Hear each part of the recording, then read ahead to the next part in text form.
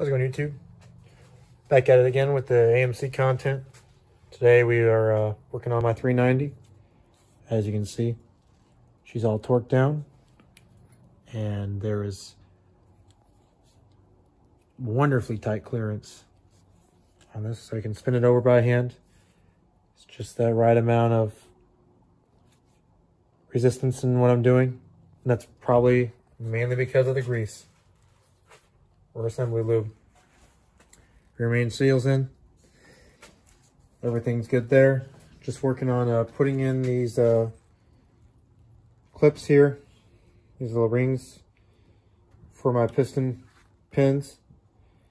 These are a little tough to do, and I wish I could make a good video on it, but I can't. I'm not that kind of I ain't that good of an instructional person. I'm one of those people where I have to have both my hands free.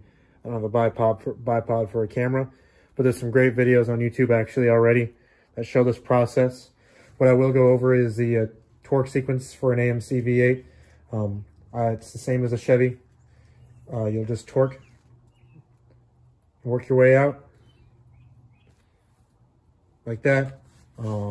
Honestly, there's a million different ways people talk about torquing it. You know, how you go out like that. Some people say do that, then start from the outside and work your way back in.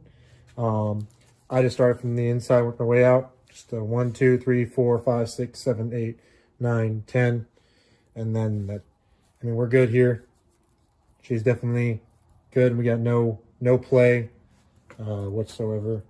Very, very minimal end play. These bearings were sized perfectly. Wrist pins, I'm going to work on those next. I need a few tools. I'm going to need a retaining pin holder for that. I got to get the pistons assembled and all the other fun junk before I can start worrying about all that just yet. So just stay tuned for that.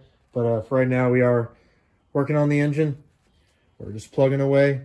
I think the next thing I'll do is I'll probably just start on the rod bearings and pistons, getting them assembled and ready for being put into the engine block. And then I'll put the oil pan on, get that taken care of, get the oil feed taken care of, and give her a little spray down of the old AMC blue here. I really like that color. It looks really good on this thing. So we'll be dialed in soon. And then just wait on some parts to finish the rest of it, the timing cover. I think I'm going to probably order a camshaft soon. Now that I know what I need, I'm thrilled already that the crankshaft went in well. This is a good first step. Next step will be seeing how these custom pistons will fit on. And the rods, I know they already fit in the rods perfectly. There's no gap whatsoever there, but do got to make sure that we have no issues when the rings are on getting these down in their holes. So thanks for staying tuned, and I'll see you next time.